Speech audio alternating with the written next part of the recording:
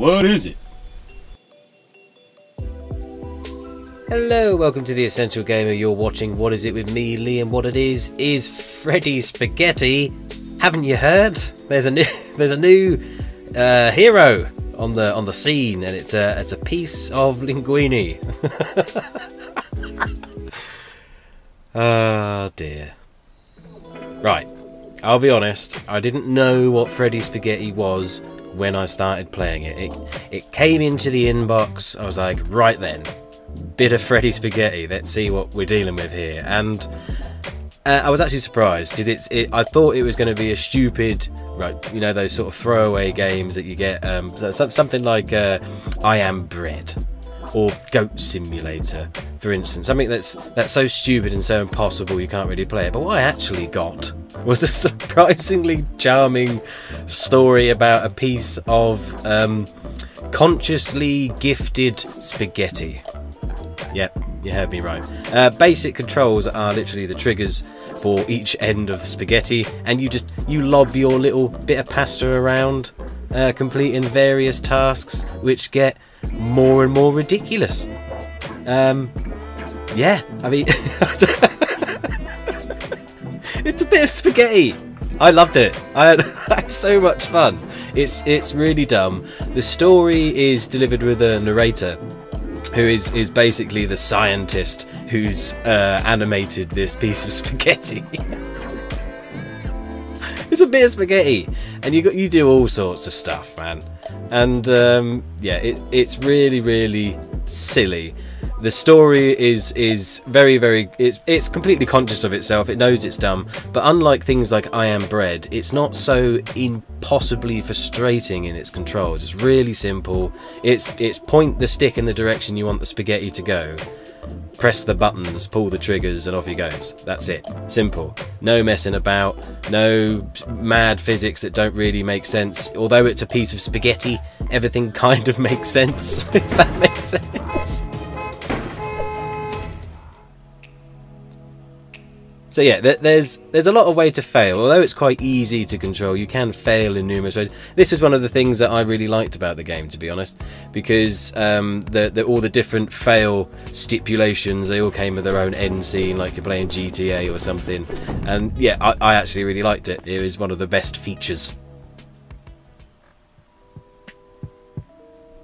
So Freddy, he goes some places. Your piece of spaghetti there.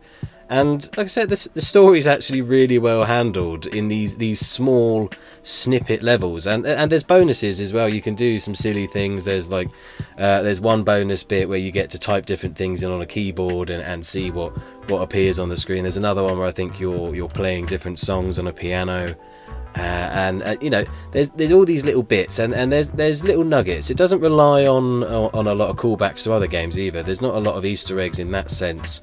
That it sort of goes, oh hey, we're like this. It's kind of sort of announcing Freddy's arrival.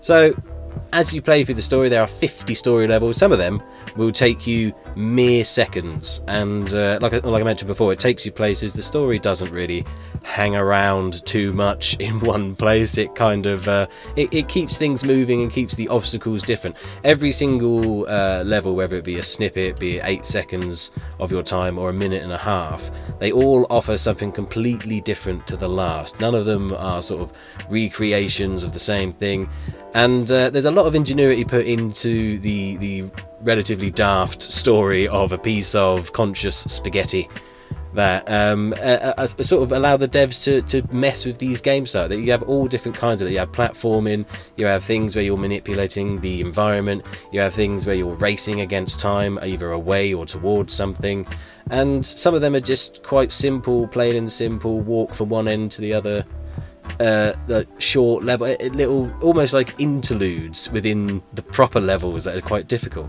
And there are difficulty spikes. It's not mega easy, and it's also not unfairly difficult. You can master every single level eventually, which I eventually did, but it doesn't necessarily put it on a plate for you to get it first time. You have to actually try, and I think because you have to actually try playing these stupid games, you get quite attached to Freddy Spaghetti, and enjoy his company. I do. I enjoy my large or small piece of spaghetti. I mean, depending on where you... As you can see from the visuals, it's a bit mad.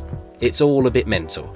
And I feel a bit mental for sitting here saying that I enjoyed a game based solely around controlling a sentient spaghetti strand.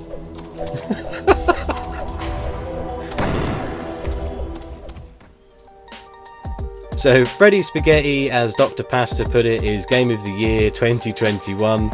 I wonder to see if that will change every year if they don't get it, but it's something. It was fun, at least, and because it was fun, I'ma give it a bigger spassimitabola, which, as you all know, is a very good score.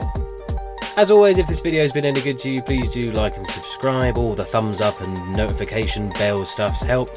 97% of people who watch our videos aren't even subscribed, so what are you doing with your life? Press the button. Come on, it costs you absolutely nothing. Bastards! Anyway, if you don't get anything from the video, don't press the button. I mean, that suits you. It doesn't bother me. I'll just go off and make myself some pasta. Preferably some rigatoni.